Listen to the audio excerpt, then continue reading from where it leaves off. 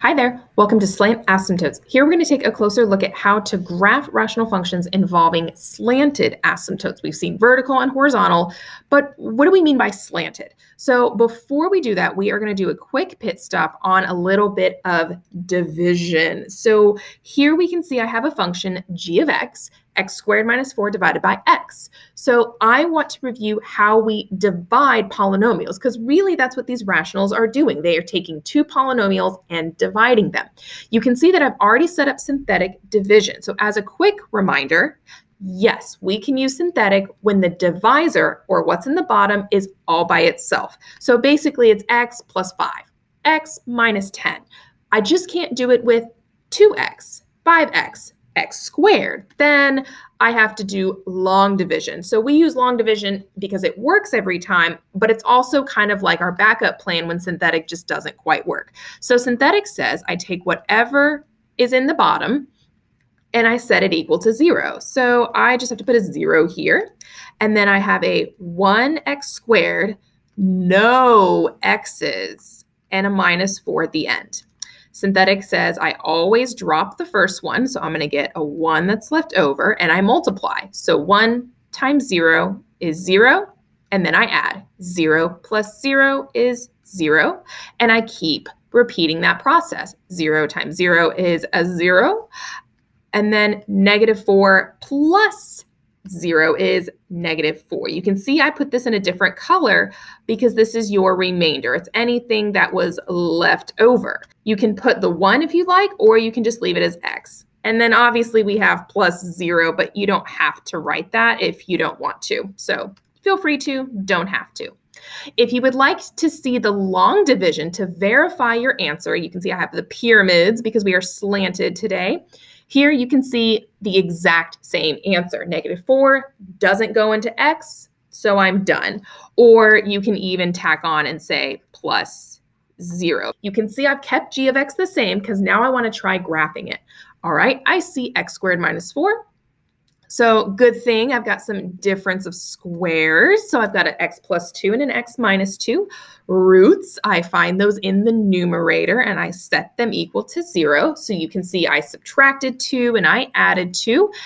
Asymptotes, I find them in the denominator. I set them equal to 0. So there's my vertical asymptote. Tangency and togetherness. So this is where I focus on the numerator and the denominator. Are there twins? Well, there are no identical pieces, so I'm having no togetherness and there's no bounces in the graph. End behavior. This is where we explored the degrees. Well, I have an x squared over an x to the first. So this is the high over low. High over low means go, slant. So we have a slant, and you'll see I have it at y equals x because guess what you just did?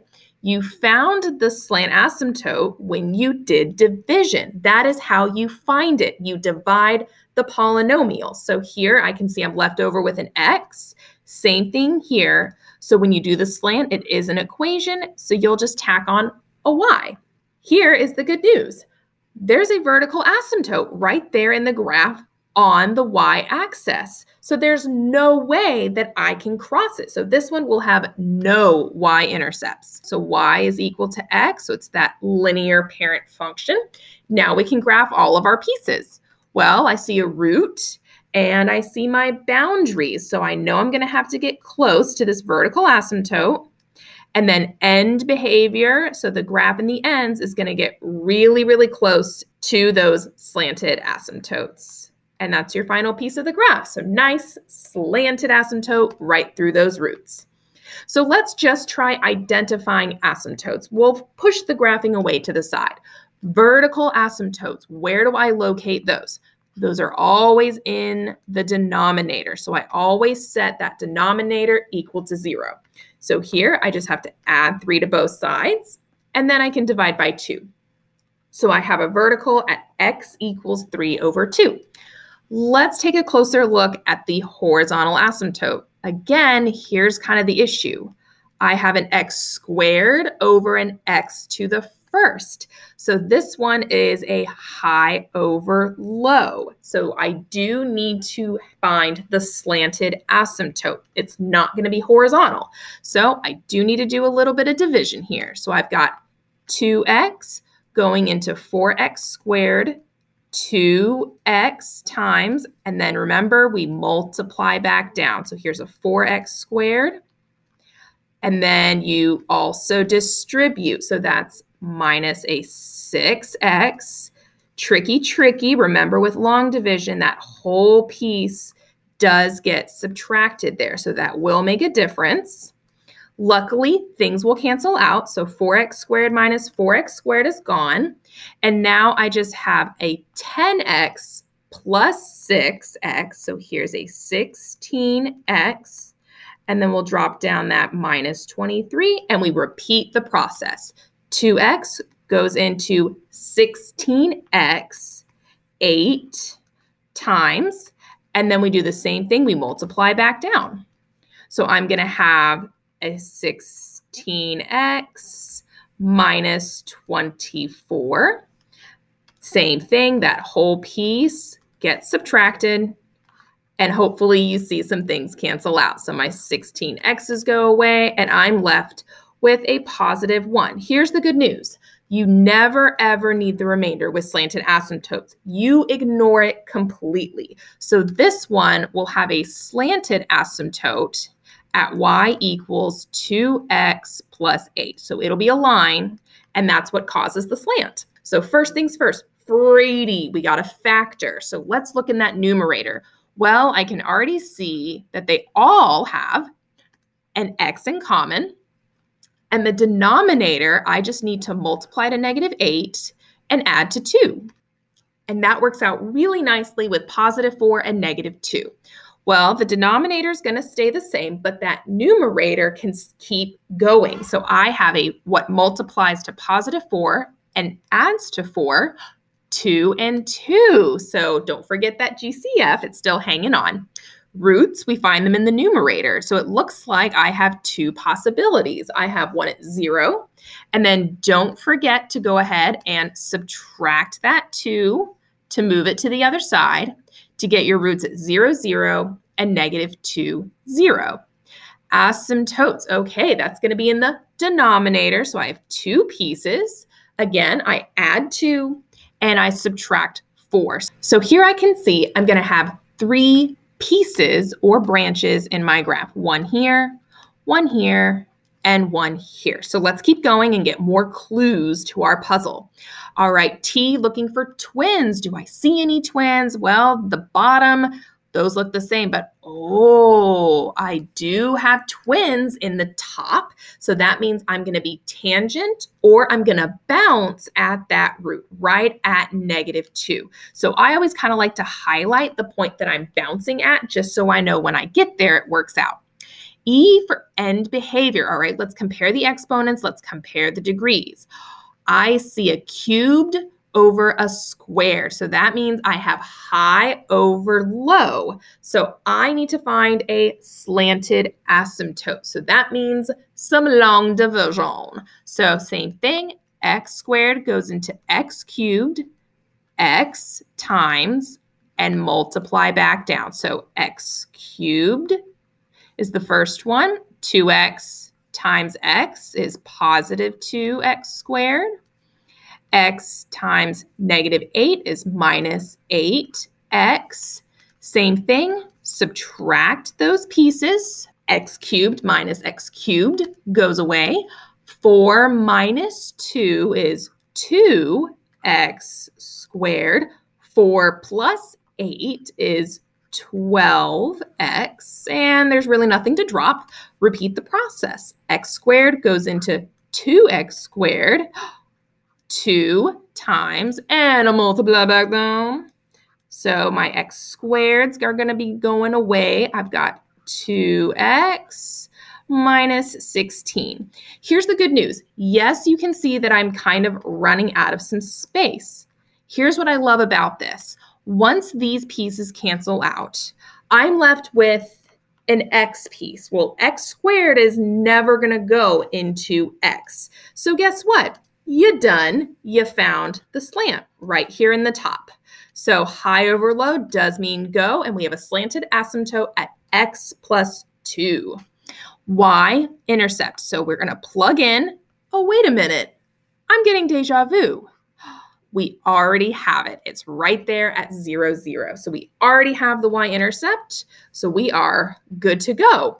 I kind of like to graph this in pieces because, again, this just tells you what the ends of the graph do. It doesn't guide you to the middle. So here would be where that slanted asymptote would go. So it starts at 2 and goes up 1 over, up 1 over, up 1 over. But I'm going to bring it back just to that side because it's just what the end pieces are doing, not the middle. Same thing here. I'm going to start at 2 and go down 1 over 1, down 1. So that's going to stretch this way. And again, I'm going to bring it back just a little bit, down 1, down 1, down 1, down 1.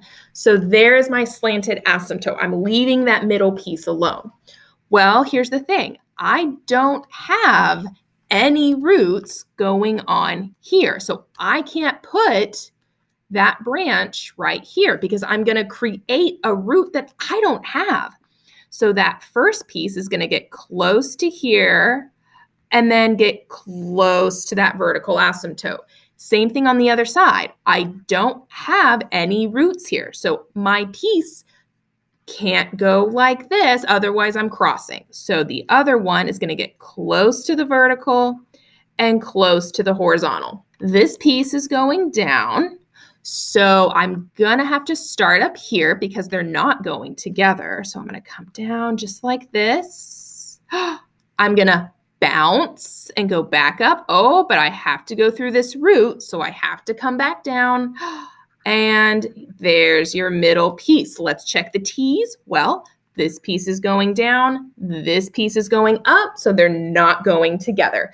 Final answer in the graph, all done. We're going to create a rational function with these characteristics. So first, let's start with the roots and the vertical asymptote. So I can see I've got roots at -2 and +3. So basically, x is equal to -2 and +3. Let's go ahead and also work with the vertical asymptote right there at 1. Well, if I go ahead and move some things back over, because I'm going backwards, I'm going to have an x plus 2, and I'm going to have an x minus 3. You'll also see I left a note to myself because roots go in the numerator. So I like to write where these pieces go to help me process. Same thing on this x. We're going to subtract 1, and vertical asymptotes are found in the denominator, in the bottom of the fraction. So let's go ahead and build this function. So I'm going to have these two pieces in the top and this one in the bottom. Verify the slant asymptote. So before we try to plug some things in and try to predict, let's just see where the slant asymptote is on this function. It's going to be a little tricky to divide. So what I'm going to do is expand and multiply everything out on the numerator. And then I'm going to keep the denominator the same. Ooh, I love this denominator because it's simply x minus 1, which means I can use a synthetic. So I'm going to plug a 1 in for the very top, and I'm going to have a 1x squared minus 1x minus 6. Synthetic says always drop the first one, all right? So it looks like I'm going to have a 1 here and multiply back. 1 times 1 is 1. Oh, 1 minus 1, 0, and keep going. So we got 0 times 1 is 0. -6 plus 0 is -6. Again, the remainder we do not care about in this one. So I always like to draw an x through it. Well, I divided x squared by an x and got this piece in purple. So that tells me I would have a slant at 1x plus 0, or just y is equal to x. Let's scroll back. And yes, that's where I want my slant to be. So it works out really nicely. So that says I need to start by plugging in a 0. Well, I plug it in and I get a y-intercept at 0, 6. Let's see where I needed it to be. Yes, Nailed it right there at 0 and 6. So let's go ahead and plot all these points so we can actually see where all this information goes. Well, got to get close to that vertical, got to cross through the y-intercept, got to cross through the root, and the ends get close to the slants. Same thing here, get really, really close to the vertical, and the ends go towards the slant. All done.